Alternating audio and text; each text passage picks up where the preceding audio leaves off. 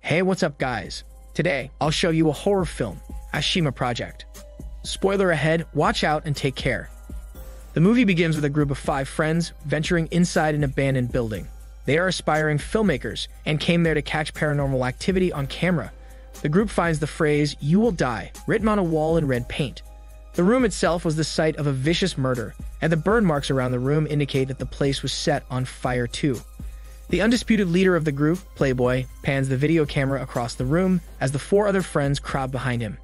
They all see a woman's face flash on the screen for a second, and they shout in shock. Sure enough, when Playboy lowers the camera, there's a ghost of a girl with long dark hair and blood stains all over her body standing in the corner of the room. Terrified, the group quickly run out of the room as fast as they can. The scene freezes, and it is revealed that the events being shown are part of the footage the group submitted to a producer. He definitely thinks that what they caught on camera is promising, and he tells the friends that he will contact them later. The group leaves the producer's office, feeling dejected. He's not the first producer they pitched their idea to, and they all gave the same vague answer. The friends complain about their film degrees and tuition fees going to waste, and Playboy suggests that they just upload their footage online to drum up interest. That night, Playboy's girlfriend Nan is mulling over his suggestion of posting the video on the internet. Playboy convinces her to go ahead, and she leaves the room to take a shower after she uploads the video.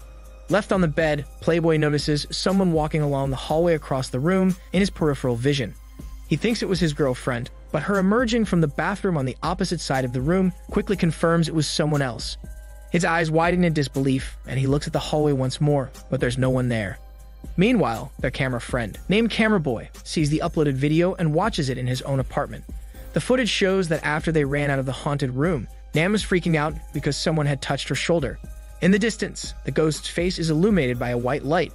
The video becomes a viral sensation and gains 190,000 views in just a week. The group celebrates their success, and they see that a blogger who specializes in paranormal activity has commented on their video. Camera Boy also receives a call and finds out that he got the VJ internship position he applied for. Meanwhile, the rest of his friends meet with the blogger. The blogger reveals that his team is actually working on a similar documentary. It will be filmed on the haunted island of HASHIMA off the coast of Japan. The remote island has a reputation for being extremely haunted, and the blogger wants to sponsor Playboy's team to film the documentary there. Playboy meets with his regular debtor. He likes betting on games, but he's been losing money. He assures the debtor that he can pay off his debts soon. Their video hits over 1 million views, and the group sits down to discuss the blogger's offer. Camera Boy refuses to go since he has his internship, but one of the blogger's conditions is that Playboy's whole team has to come. Eventually, Camera Boy says yes. The group excitedly starts their journey and flies to Japan. If they do well in the HASHIMA project, they can choose the location of their next sponsored shoot. When they land, they are greeted by their tour guide. On the bus, the tour guide asks them why they chose the deserted HASHIMA island. Playboy explains that they're shooting a documentary, and the tour guide tells them more about the island's history. It sits silent and empty, with gray and dilapidated buildings, but it didn't used to be this way. HASHIMA was originally a thriving island, but when its coal mine closed down in 1974, the community living there fled for a better life. Later on, the friends visit some of the tourist spots in a nearby city, and they have a good time. Afterward, they travel to their hotel near the port. They'll spend the night there before taking a boat to HASHIMA. Playboy asks the tour guide why they can't just directly go to the island, and the guide replies that no boats go to the island after dark. The boys check in at the hotel, while Nan and the girl Beauty go to the beach to take pictures. Playboy and Camera Boy encounter a pretty Japanese girl wearing a kimono in the hallway, and she shyly smiles at them. The other friend, Dog, follows the 2 girls to the beach like a dog, and he glimpses a girl in a white kimono by the rocks.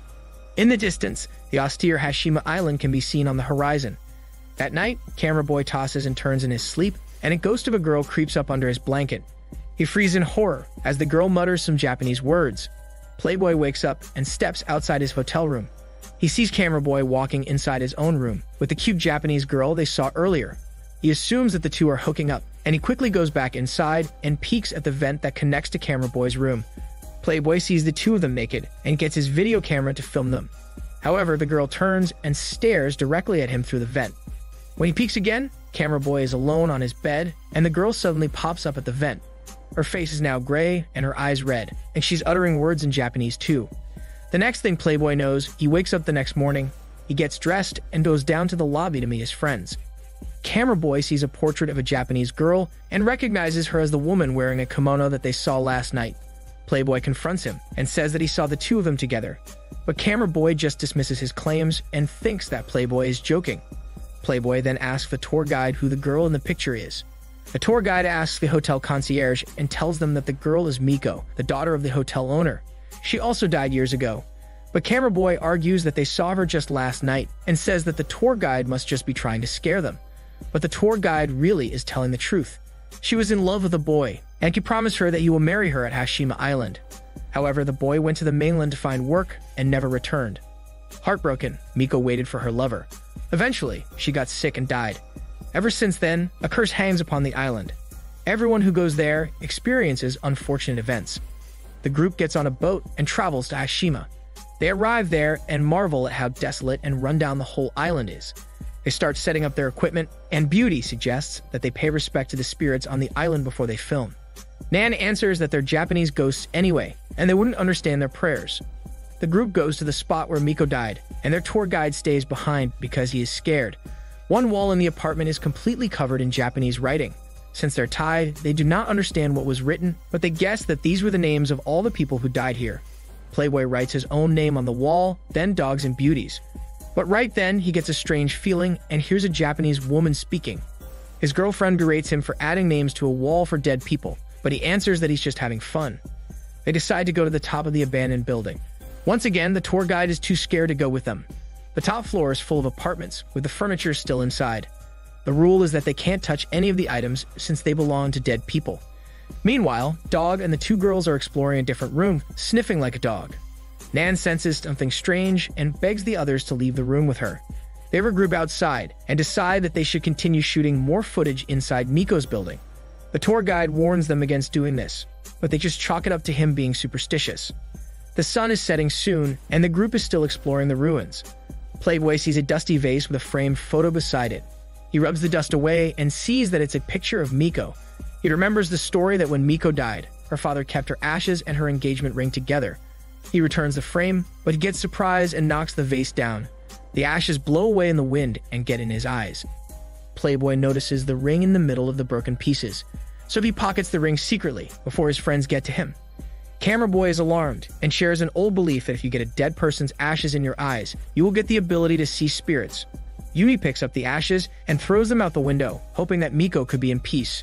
But the wind blows the ashes back inside, and they get into their eyes too. Suddenly, the whole group begins seeing a vision of an old hospital and a man strapped to a gurney. Yuni freaks out and an earthquake erupts. They hurriedly try to escape the collapsing building. A couple of times, they almost get hit by falling debris, but the group manages to get outside safely. They leave the island in silence, traumatized by what happened. The friends return to Thailand, and Playboy gets to work on editing the footage they got. The rest of the group meets at their favorite restaurant. The owner sits down with them and reveals that he used to be a producer for a ghost show too, but his crew started dying one by one, and he left the profession behind. He had rubbed graveyard dirt on his eyes, so he can catch ghosts better, and now he sees ghosts everywhere. Later that night, Playboy answers a knock on the door. He looks at the peephole and sees that it's his debtor and a couple of goons with him. Since he does not have the money yet, he stays quiet and pretends that he is not at home. The debtor writes a message on a piece of paper, saying that he'll come back again soon to collect what he is owed. On the other side, Camera Boy can't take his mind off of Miko and the ill-fated Hashima Island. He stays up late researching it, and when he does finally fall asleep, Miko is right beside him in bed. The next day, Playboy reviews the footage. He's horrified to see someone coming up behind him in the reflection of his laptop screen. The figure claws at his head with grimy fingers. The next morning, they discover that all the footage from Camera Boy's camera had been damaged. Playboy is immediately angry and blames Camera Boy for being an irresponsible cameraman, but Camera Boy swears that the footage was fine when he checked his camera. Playboy's girlfriend urges him to calm down and think rationally, but Playboy is concerned since they already took the blogger's money and now they have nothing to show for it. The group meets, and Playboy is still pissed about what happened and talks to Camera Boy rudely. However, Camera Boy sees the ring that Playboy is wearing on his finger and recognizes it as Miko's engagement ring, which was hidden inside her urn. According to an old story, once a thief stole Miko's ring too, but she followed him and haunted him until he returned the ring. The same thing is happening to Playboy, which explains why he's been having nightmares recently. Playboy tries to take off the ring, but it's now stuck on his finger. Later at his job, Camera Boy messes up and gets fired by his boss. He finds himself alone at the station with the lights all closed. Suddenly, Miko's ghost attacks him in the darkness. He fights her off, and she disappears. Meanwhile, Playboy is plagued by more nightmares about the island, and he even sees a horrifying vision of Miko's ghost. He wakes up and tries to get the ring off his finger, but it still doesn't budge. He uses a pair of scissors to pry it off, but cuts his own finger off instead. Playboy writhes in pain, but at least the ring is now removed from his body. Beauty visits Playboy's apartment in the middle of the night. She is distraught because they have been having a secret affair behind Nan's back. She wants Playboy to choose her, but he will never leave his girlfriend. They are interrupted by the debtor and his two goons coming to collect his payment. Playboy gestures for Beauty to hide in the bedroom, and then he hides in the bathroom. The debtor enters the bedroom and sees Beauty's sexy body there. So he assaults her sexually, while his men lock Playboy in the bathroom.